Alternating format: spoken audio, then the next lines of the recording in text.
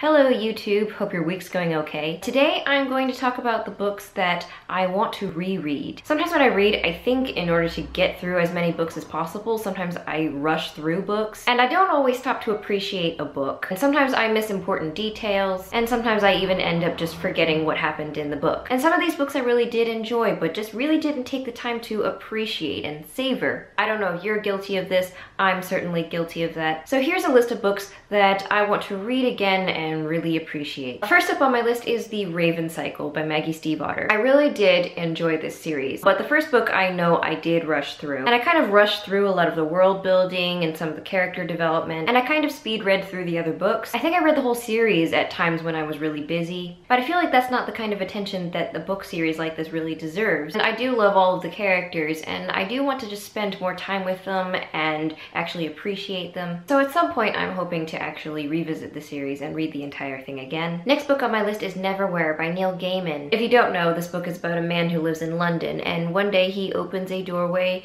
into the underside of London. It's essentially where all of London's forgotten things fall down and reside. It was a really nice, creepy novel. I thought it was decent, but I wasn't crazy about it the first time around. But based on how well loved this novel is, I feel like I might have overlooked something or maybe missed out on something because I read it so quickly. And this is also one of Neil Gaiman's classics, so I feel like if I went back and read it again and actually took things in, then I actually might like it way more. Next on my list is Red Rising by Pierce Brown. So I just finished the sequel, Golden Sun, and Golden Sun is really good. I did really like it. But I found that I had actually forgotten a lot of the world building and a lot of the character dynamics from Red Rising, the first book, and I was too lazy to reread Red Rising at the time, so I basically had the Red Rising wiki page open the whole time I was reading Golden Sun, so I could be like, okay, this character did this, and this character comes from this family. The thing is, when you do read a lot of books really fast, you do kind of forget them more, and it's just chunks of Red Rising is just missing from my memory. And I think if I did go back and reread Red Rising,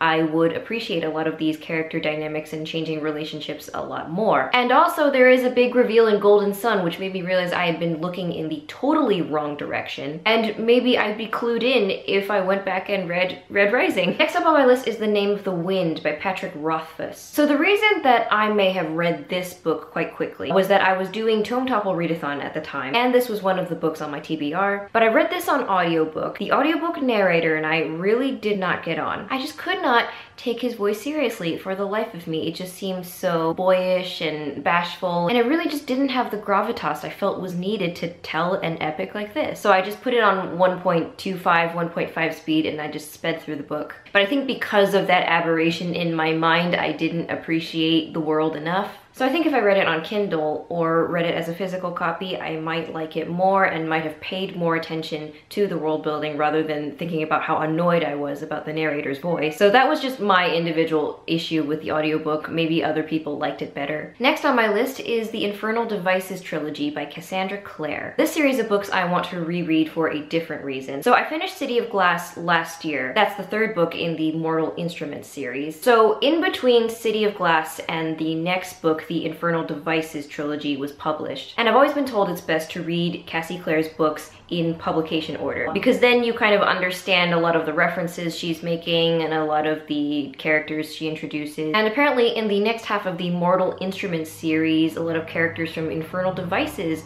are introduced and referenced. So I've been told that this is a good time to read the Infernal Devices series, and it's been a long time since I read that series, so I thought, why not? Why not revisit that series again? Also, I had some similar issues with the audiobook narrators with the first two books, so that's maybe another series I should try in another medium. And the last book on my series is the Lord of the Rings trilogy. And it's not that I've rushed through this series at all or haven't appreciated the series enough. I just am always rereading the Lord of the Rings. So I did finish Return of the King earlier this year, but of course at some point I want to read the Lord of the Rings again. Christopher Lee, of course, very famously read the Lord of the Rings trilogy every year, but I always love going back to the series and spending time with the characters and picking up on new dynamics in the story. Reading the series has always felt like a warm hug. And a lot of people on BookTube reread Harry Potter often. And for me, I like rereading The Lord of the Rings. So when I think enough time has passed, I think I'll commence another reread of this story. So that's it for the books that I want to reread. Let me know in the comments if there are any books that you want to reread. Subscribe to my channel if you like my content. In the meantime, you can follow me on Twitter and Goodreads, and I will see you in my next video.